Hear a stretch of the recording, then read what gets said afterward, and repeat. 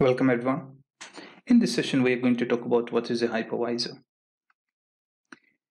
A hypervisor is a computer software, or firmware or hardware that creates and runs virtual machines. A computer on which a hypervisor runs one or more virtual machine is called a host machine, and each virtual machine is called a guest machine.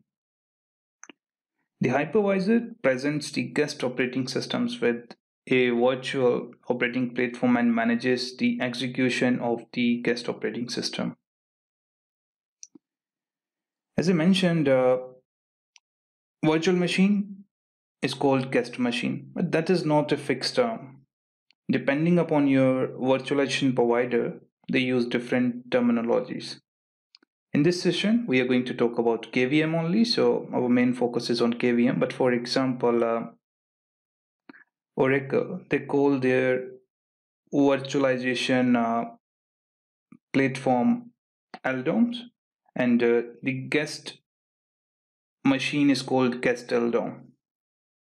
Oracle got other virtualization technology, which is zones or containers. So they call the main system, the host system, as a global zone, the virtual system as non-global zone. Similar, if I have to give example of IBM, so IBM called their platform LPAR, which is logical partitions. So depending upon your hardware provider or virtualization technology provider, the terms may be interchanged. But that's easy to understand whatever hardware provider you got. Guys, mainly there are two types of hypervisors. In type 1 category, we got hypervisor, which are native or bare metal.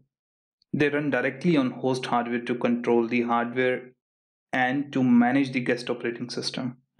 If I have to give example, it's Zen, Oracle or Sun LDOMs, IBM LPARs, Hyper-V, VMware ESXi.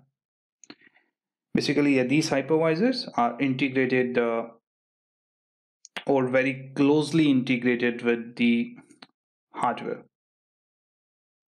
The type 2 hypervisor, they abstract guest operating system from the host operating system. Guest VMs run as a hypervisor process on the host. For example, VMware Workstation, VMware Player, VirtualBox. If I have to give a little bit more detail so you guys can understand the difference between type 1 and type 2 hypervisor. In type 1 category, if I pick Oracle or Sun LDOM, so basically what happens, the hardware, it got hypervisor embedded, and hypervisor is capable to divide hardware into logical partitions or logical domains. So logically you assign these many CPUs or this much memory will go to the guest domain. The domain is basically a virtual machine, you can say, and all the controlling happens at hypervisor level, which is basically embedded or integrated with the hardware. In type 2 example, let's take example of VMware Workstation. So in your home, you may got a laptop or a physical system on which you got Windows or Linux installed. On that OS layer, you got VMware Workstation installed, and you got some VMs which are running on your VMware Workstation. You can see there is a additional layer of operating system of your laptop or your PC, which is basically abstract, and your guest operating system, that's totally independent from your base or host operating system. So that's a way. This is type 2 hypervisor example.